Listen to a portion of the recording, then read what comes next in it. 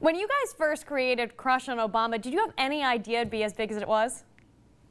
Any idea? Definitely not. Definitely not.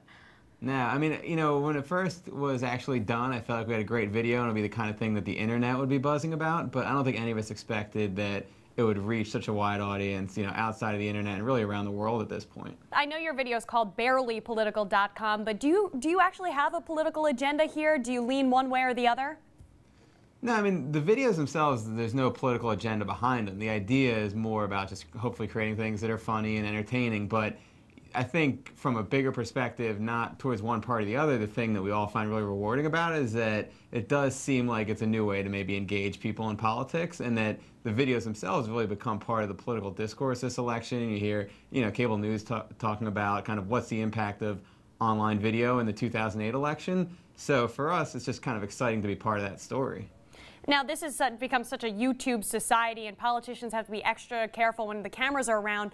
Ben, what do you think the future is when it comes to the relationship between politics and the web? Well, I mean, the big shift, I think, is that basically individuals have a lot more control now of creating something and being able to distribute it to huge audiences. Because before YouTube, you needed some kind of media plan to get videos in front of so many people. And then from the politician's standpoint, they have a channel where they can reach out to people in a way that they can on TV, because, you know, TV very often they're limited to sound bites and 30 seconds to get their point across. And on YouTube, sometimes you have an opportunity to put videos that are, you know, much longer in length and much sometimes deeper in meaning than some of the things that they're doing just in 30-second TV ads. Amber, I don't know what you were doing before, but was it ever your intention to be political at all? Did you ever think you were going to be on political talk shows, being interviewed? Never expected really any of this. I was modeling and acting and going to school for fashion design before all this. So this is definitely, I've taken a turn that I never expected, but it's been like really exciting being able to go to the CNN YouTube debates in South Carolina, and it's just been amazing. I'm learning so much every day. Do you think you're at all helping to bring some excitement to the race, especially among younger voters? Yeah, I definitely think so, and that to me is one of the most rewarding things about doing these videos, because instead of sitting around with my friends and talking about Britney Spears and what she's doing lately, now we're kind of talking about who we're voting for and why and discussing different things. So it's definitely got me and my friends excited, so I know it's definitely done that for other people. But I know you actually didn't vote in the primary this year. Are you planning on voting in the general? I'll be the first one there November 2nd. All right, can we quote you on that? You'll be the first one in line? Absolutely. Ben, this election is obviously very different from any other one we've ever seen. For the first time, there could be an African-American nominee and a woman nominee. We already have the presumed oldest nominee. How much of a role do you think your videos and videos like yours will affect the outcome of the race? I mean, younger people are getting involved. They're looking at these videos on YouTube. Yeah, I think they can definitely have an impact, and potentially it might be a video that isn't political satire at all. It might actually be something which is a much more kind of serious kind of piece that exposes something that the mainstream media didn't. You know, the Reverend Wright story will come out, and then YouTube will be flooded with Reverend Wright videos the next day, or the Hillary story about Bosnia will come out, and then all of these videos, you know, kind of help the story keep momentum because people can access them, like Amber said, at any point from anywhere. So that's been really interesting to me, is that, you know, there's a starting point to a story, and then a lot of times the role of online video is to kind of get more details about that story and uncover more things that add depth to the actual issue. So what's next for Obama Girl and Barely Political?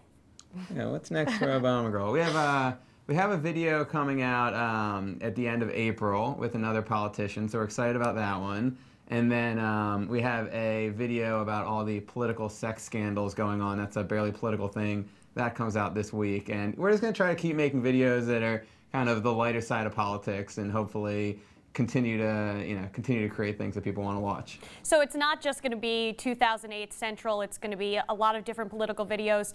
Even after November, you'll still have a job, right? Yeah, definitely. That's why we kept the title Barely Political. We have a little bit of room there to do things that aren't necessarily hardcore election politics. Yep. So, truth time. Amber, do you really have a crush on Obama? Yeah. Always. Yeah. Always. How could you not? Look at him. I don't get that question. Ben, do you have a crush on Obama? Of course. Of course. Is that why you picked Obama originally, to be the subject of the first big video?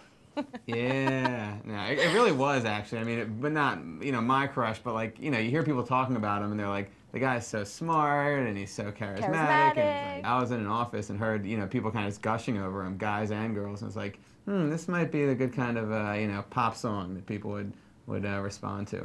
It's a catchy one, too. Can you give us a hint as to who the next politician will be in the next video? Politician. He's, he